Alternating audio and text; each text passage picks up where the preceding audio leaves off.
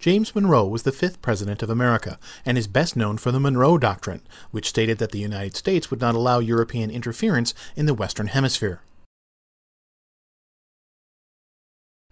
He was born on April 28, 1758, in Westmoreland County, Virginia.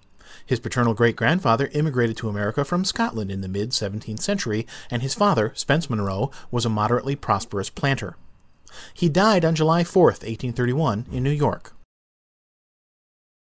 The career of James Monroe included the roles of soldier, politician, and statesman.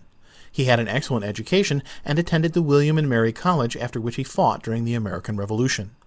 He became the fifth President of America in 1817 and served for 8 years until 1825.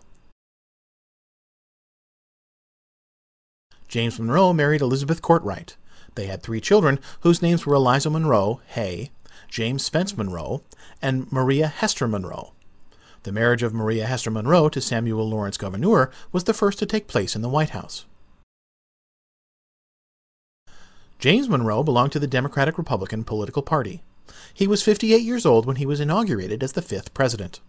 Daniel D. Tompkins stood as the vice president. Monroe was the last president who was a founding father of the United States. The White House was painted white the year he became president. James Monroe was an imposing figure, standing at 6 feet, with broad shoulders and a massive raw-boned frame. The White House was still being rebuilt, as it had been set ablaze by the British Army during the War of 1812. James Monroe sold his own furniture to the government because the White House was almost empty when he moved in. He enjoyed a lavish lifestyle and was frequently in debt. James Monroe implemented the Monroe Doctrine in 1823, which declared against foreign colonization or intervention in the Americas. His presidency also saw the First Seminole War during 1817 and 1818, when American slave owners traveled to Spanish Florida in search of runaway African slaves and Seminole Indians who had been trading weapons with the British in the War of 1812. During his life, James Monroe was injured by a gunshot wound and suffered from seizures, tuberculosis, and malaria. Tuberculosis is an infectious bacterial disease that primarily affects the lungs. It was also known as consumption or the White Plague, reflecting the deadly nature of the disease, which was the cause of more deaths in America than any other during the 19th century.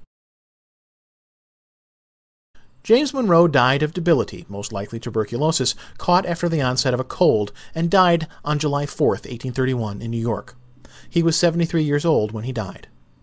James Monroe was originally buried in New York at the Gouverneur family's vault in the New York City Marble Cemetery, but 27 years later, the body was reinterred at the President's Circle at the Hollywood Cemetery in Richmond, Virginia. So ends our short biography about the life and presidency of James Monroe. He is best known for the Monroe Doctrine, which stated that the United States would not allow European interference in the Western Hemisphere.